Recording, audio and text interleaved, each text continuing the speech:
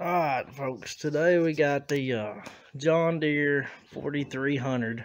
I looked all over the internet, can't find a video. Listen, here's the convertible model, which had to do that to get in the shop. I looked all over the internet, and the issue is the rear seal right here is leaking all the hydraulic fluid out, transmission fluid, whatever. And I can't find nothing on the internet that explains how to replace that seal, so we're going to try to make a video to show how to do it. Alright, so I tried removing the 3 bolts right here.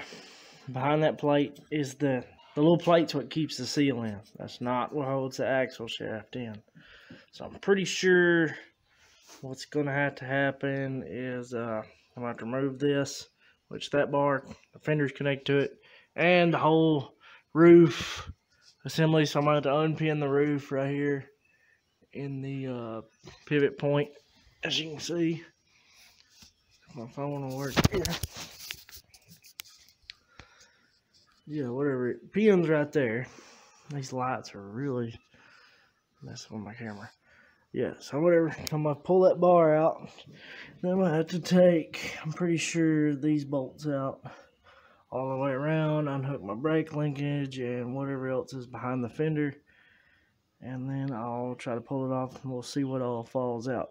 But for now I'm going to try to get the roof off, then come back with the camera.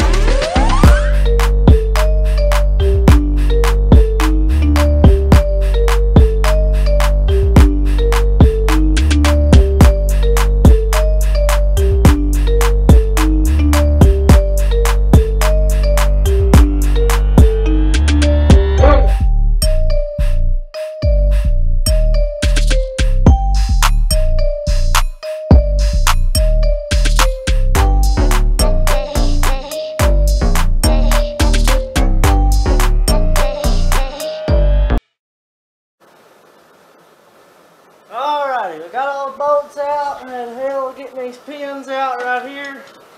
That's what all this had to be moved for. You gotta make sure your shafts are clean. Now we're gonna pop her a time or two with a hammer and see if it just dumps out in the floor.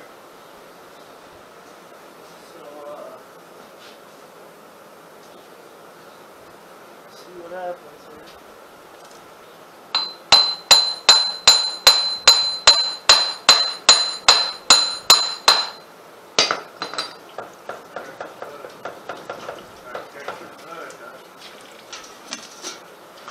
No hope for that fluid.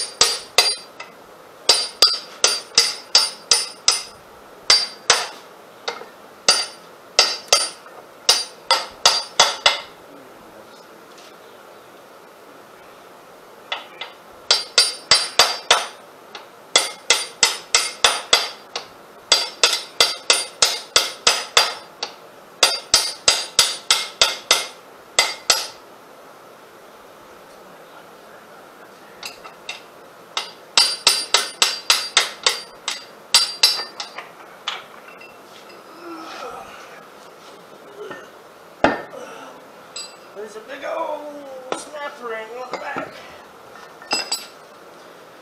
Alright everybody, for axle won't come out, I'm pretty sure it's that big snap ring right there that keeps it in there.